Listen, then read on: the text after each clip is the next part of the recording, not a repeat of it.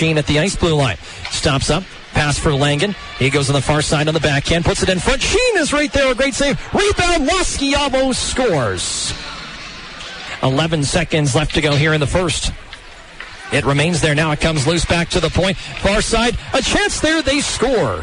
It is going to be Schuldhaus beating Duncan McGovern under the blocker.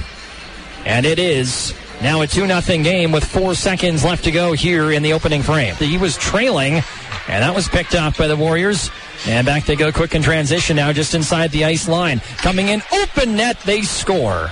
Well, that's a pretty passing play. And number 60 on the season for Jaden Hubblegawax. He puts it in the wide open net. And now back for Bear in the middle of the ice.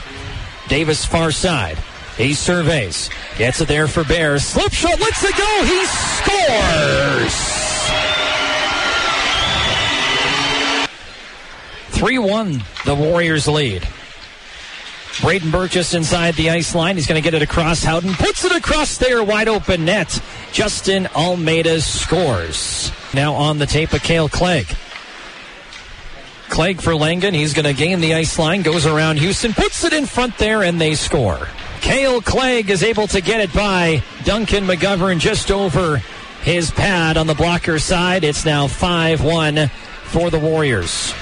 Ryan Pouliot in the neutral zone. Gets it just by the red line for King. Now for Muir. Comes in, lets it go. He scores!